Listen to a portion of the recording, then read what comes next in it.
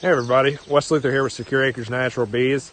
We're outside the welcome hive right now, and as you can see, it's kind of nasty outside, so we're not going to be going into the beehives or anything today.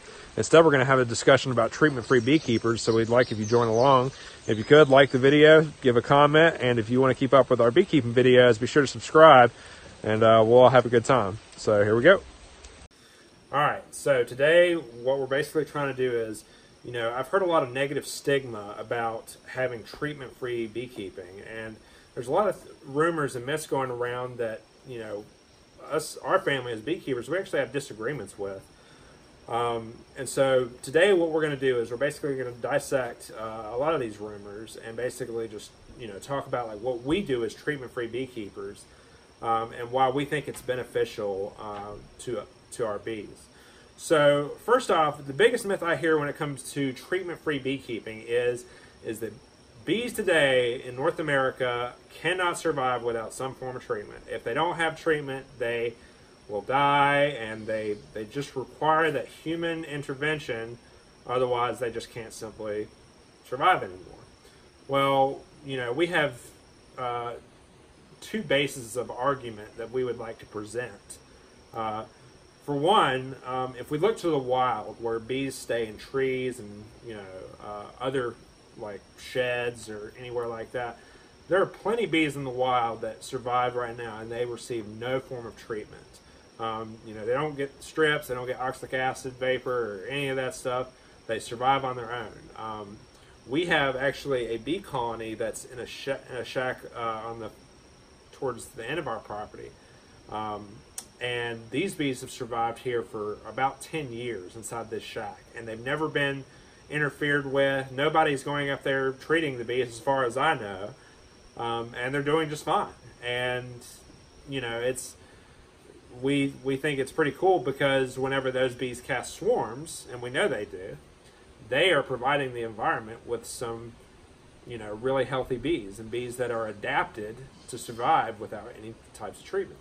So regardless of what you've heard, there are bees that survive in the wild. They do it all the time. They deal with varroa, they deal with small hive beetles, they deal with wax moths and all kinds of other things, and they survive just fine. The other basis of an argument we have is if you read Thomas Seeley's book, The Lives of Bees. It's an excellent read. I highly recommend it. I know you'll love it too if you check it out. In his book, he talks about how bees survive in the wild and how swarms act and like types of hives they look for. Well, they did a test where they basically, it was somewhere in Europe, they took a bunch of beehives and a bunch of bees, and they basically just set them in this location, and they watched them without treating them to see how they would survive. And at first they had like 50% loss, and then one year they actually had like 80% loss, but there were always some bees that survived. And as the bees survived, they would actually grow in numbers. And over time, proving that bees can survive, it takes them a while to adapt. Because you got to understand, bees evolve a lot quicker than we do. With them, they have a disease, and they can get used to that illness pretty quickly. It might take a few generations, but that comes and goes with bees. So, we know that they can survive, and in their test, these bees did survive and they were staying in Langstroth hives too. I mean, we keep ours in the horizontal hives. So don't believe that bees just have to have treatment, because it's not true. The truth is they can survive, they just need a little time. One other thing I want to talk about is, if we're talking about helping honeybees, and we're talking about giving them the best chance of survival they have, and ultimately our goal should be that if humans are no longer on Earth, then we would hope the honeybees could still survive. Ultimately our goal is to be able to propagate the forest and the woods with good swarms of bees. So they can survive over time, they can find those tree hollows, they can adapt, they can do well. So if we think about two different types of beekeepers, we have one beekeeper who is always treating their bees with, we'll say, mite strips, and they always give their bees mite strips. And then you have a beekeeper who has his bees and his or her bees, and they don't, treat or anything like that. So both of these beekeepers, their hives will cast swarms at some point. Even if they try to prevent, I mean, sooner or later you're going to have a hive that casts swarms. We let our bees swarm whenever they want, but that's besides the point.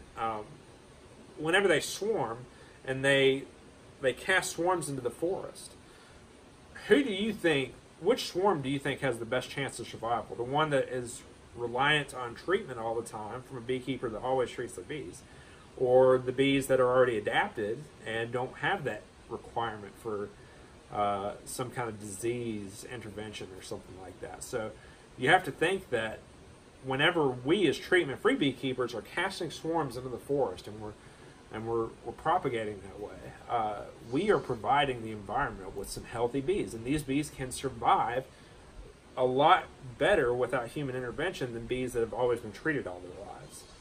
So that's a big difference. And you know, one other thing I want to point out, when it comes to treating or not treating, when it comes to treating bees, you are of course spending more money, and so that's going to cost you a little bit more every year. And you know, I know you might say, well, your bees have a higher chance of survival, but I would tell you that, you know, we catch our bees in these little swarm traps right here. So we don't buy packages and nucleus hives. We catch our bees in the wild, so we're getting swarms. You know, I assume a few of our swarms have come from the bee shack on the hill that hasn't been treated, and those are going to be some healthy bees, and they're going to have a much higher chance of survival.